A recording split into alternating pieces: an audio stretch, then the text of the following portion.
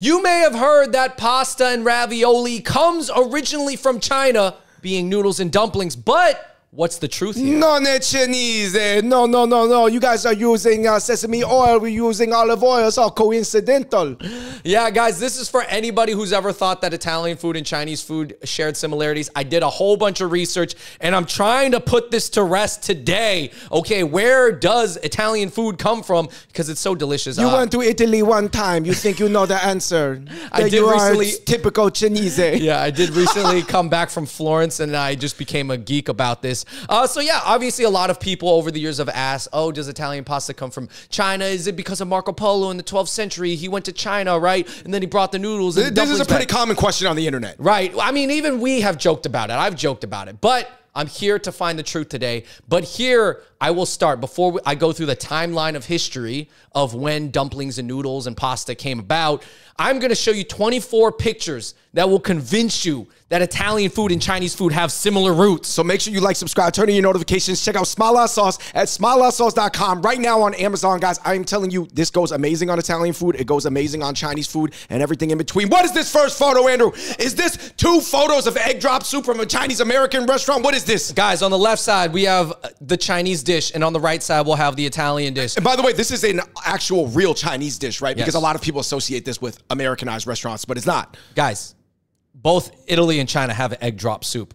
Already mind-blowing. On the right side, it's the Roman egg drop soup. On the left side, it's the general Chinese Would you say egg drop that a lot soup. of people would not know that Italians had an egg drop soup? I didn't know.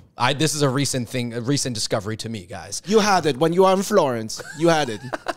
Moving on. Andrew, what is this? A jingdong robing? Yes, this is a meat pie from the north of China. And then on the bottom, we have a beef calzone. So I think just visually, the form factors are very similar. Yes, it's different dough. Yes, they're cooked a little bit differently. But you can just say from this picture, they look very similar. I like them both. Let me just tell you this right now. That jingdong robing murks that calzone in terms of flavor. That jingdong robing calzones are not even the closest, most popular Italian dish. We all know this. By the way, guys, I love Italian food. Just no. There's definitely some noodle dishes. I mean, I'm sorry, pasta dishes. I would take over a noodle dish. Guys, the next photo, I have shrimp fried rice on the left side, and then I have shrimp risotto on the right side, which risotto is pretty much the Italian rice.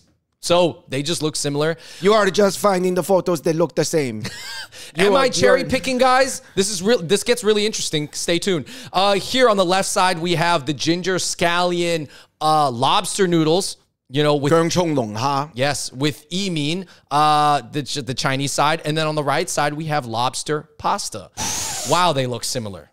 Okay, on the left side here, we have the Shanghai Xiao Mai, okay, which is the, you know, the dim sum dish, right? But more from the region that less people are familiar with. Most people are familiar with the Cantonese Siu Mai, right? Yes. And on the right side, we have this sauced up version of a stuffed pasta dumpling called fagiolini. And this is something I actually had in Florence when I was there. But this particular version, I will say, looks a lot more like a khinkali, which is known to have roots from the Mongolian Empire. Right. So some people are saying it's possible that either through the Silk Road, a lot of Chinese food went to Arab countries to Italy. If you know about Italy, specifically southern Italy, was conquered by Arabs for like a century or two back in the day by the Moors.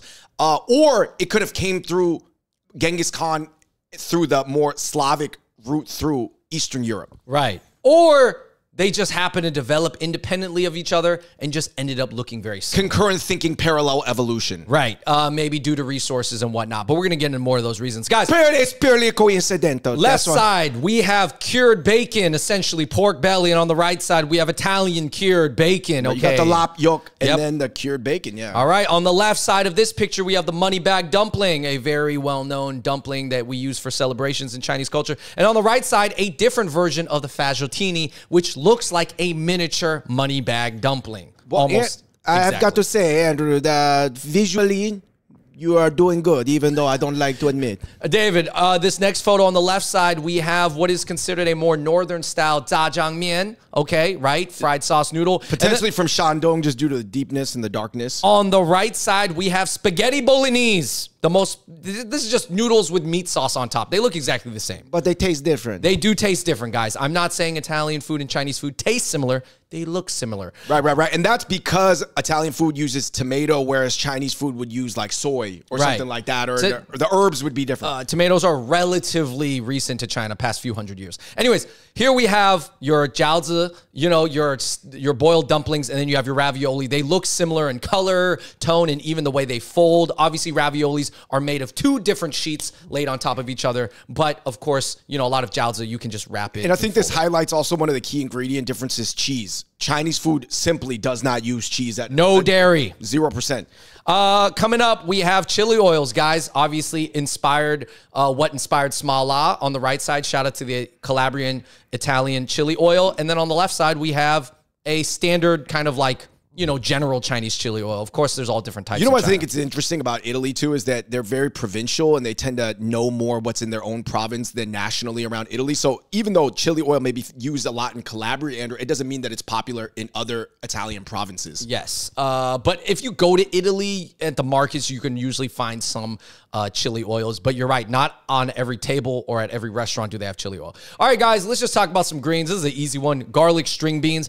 Italians have a garlic string bean dish. I think that's interesting. I think they also have grilled eggplant. Obviously, Chinese grilled eggplant is popular. You have Italian grilled eggplant. These are simple ones.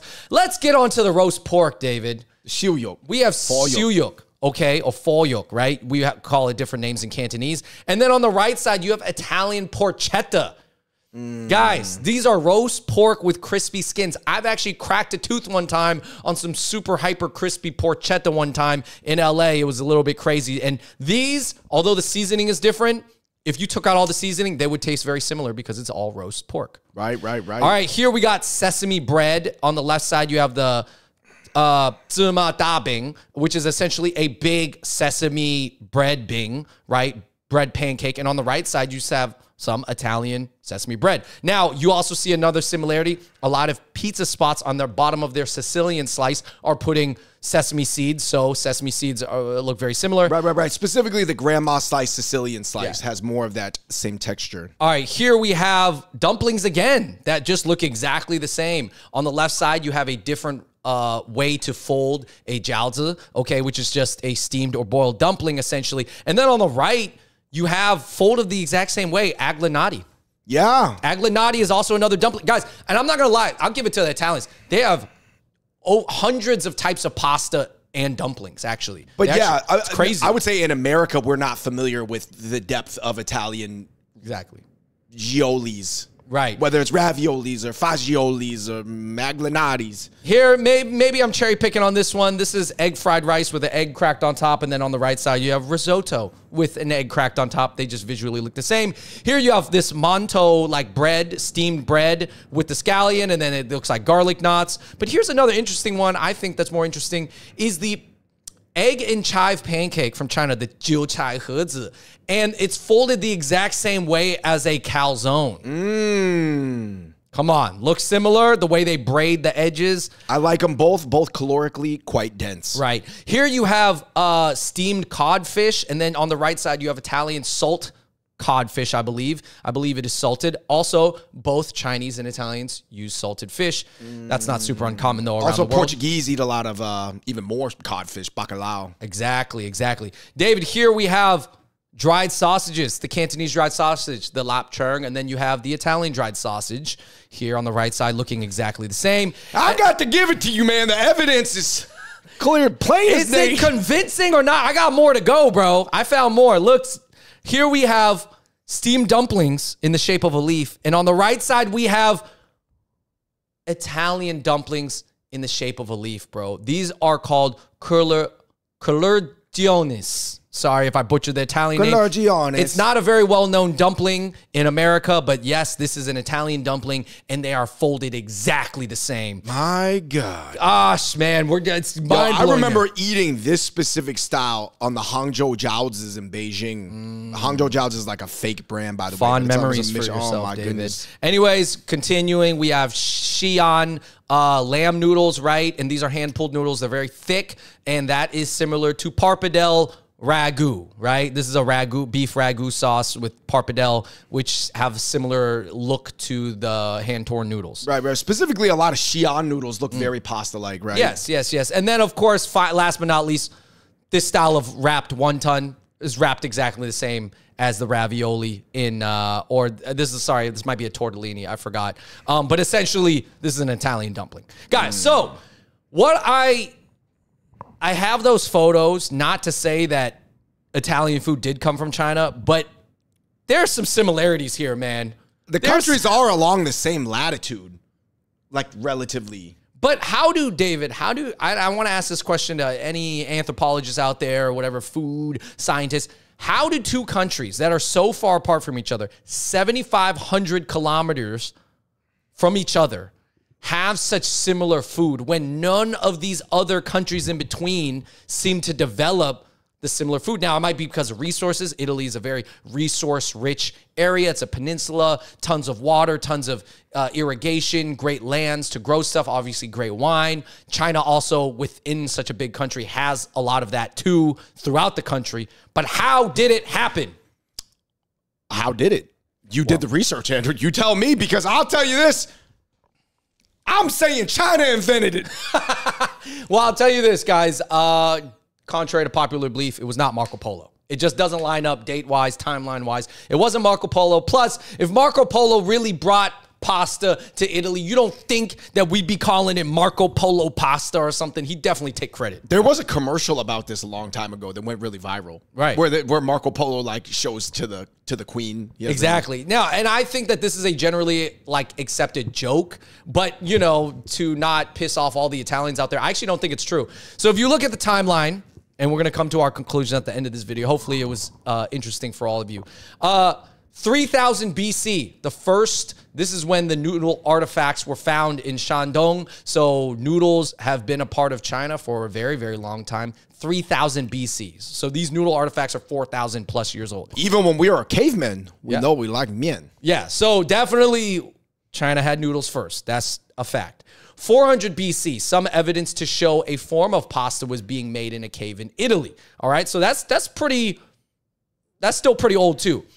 200 BC to AD, there's records showing that noodles and dumplings were starting to be eaten during the Han Dynasty. So Chinese during the Han Dynasty, they are both eating noodles and dumplings. So we got noodles and dumplings at this point.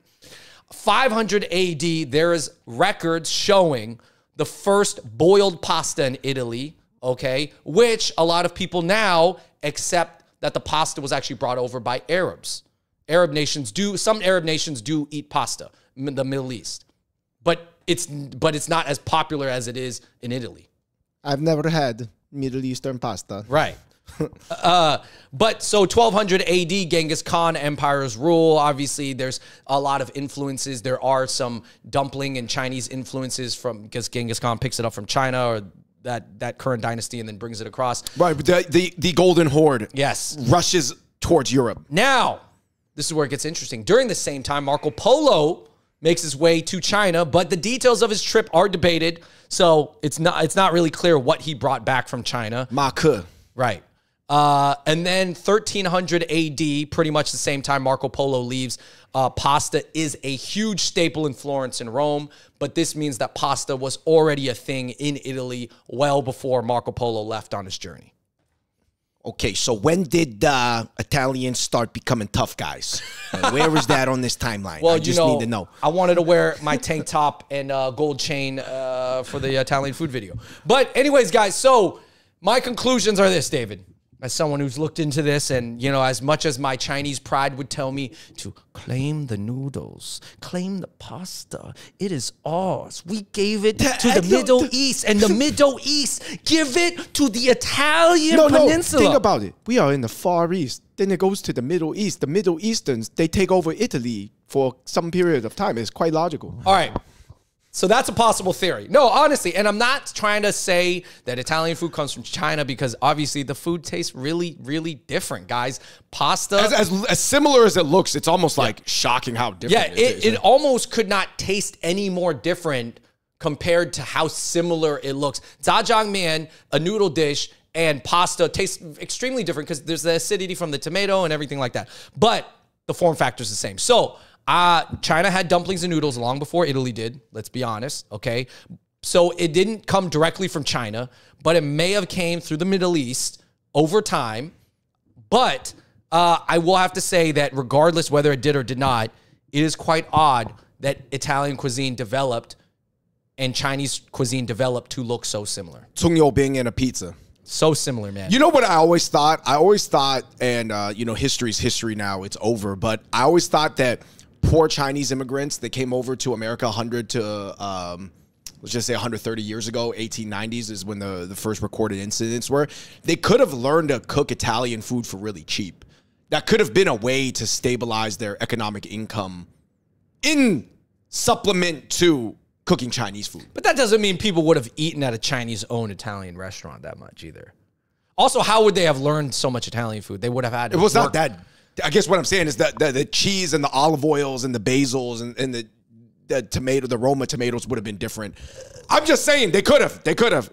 No, they could have done the But I'll tell you this, we wouldn't have liked it. We would have roughed them up, okay? If you're saying that instead of only serving Chinese food at Chinese express spots, they started to learn how to serve fast food Italian. Chinese Italia espressos. Yeah, Italian express food. That would be interesting, but yeah, I don't think the Italians would like it. Anyways. Actually, the Italian food in Asia, especially in China, is super cheap. Yeah. Because, like, when you get it at a hotel, because they're just like, yeah, it's like a noodle.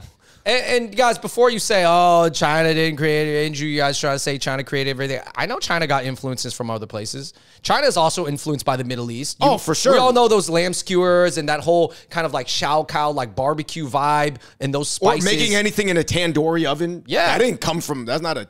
It's from not a Han invention, you know, west side. Or even tomatoes. They come from Portuguese traders back in the 16th century. So fairly recently, past 400 or 500 years, right? So, and also most recently, I don't think it's hard to believe that maybe Hong Kong or Macau chefs who often went to Hong Kong are influenced by other Western countries. We all know the borscht soup that we eat in Hong Kong cafes comes from the British, but come through the Slavic, through the Russians. From the Slavs and the Russians to the British to Hong Kong. So there's, in the modern times, I think Chinese chefs can be influenced by Italian food. I think it's possible. But in ancient times, guys, definitely it's very weird. And there's no conclusive evidence to where pasta and noodles come from. But I will just say this. I think it's very odd and special in a different way. I think it's very special that Italy and China are so far apart from each other, but those are the two cuisines that look so similar. For sure, for sure. Listen, guys, let us know what you think in the comments section below. Do you guys see the connection? What are some other photographic visual examples that Andrew even left out? I'm sure there's 20, 30, 50 more even. You know, we can only make this video so long and do so much research. Let us know what you think in the comment section below. Does it even matter? And do you think there's more room and more opportunity for fusions? I think so. That's why we created Smile Out Sauce. Get it on Amazon or smileoutsauce.com right now. Let us know what you think. These are fun things, guys. Don't be offended. Until next time, we're the Hot Pot Boys. We out. Peace.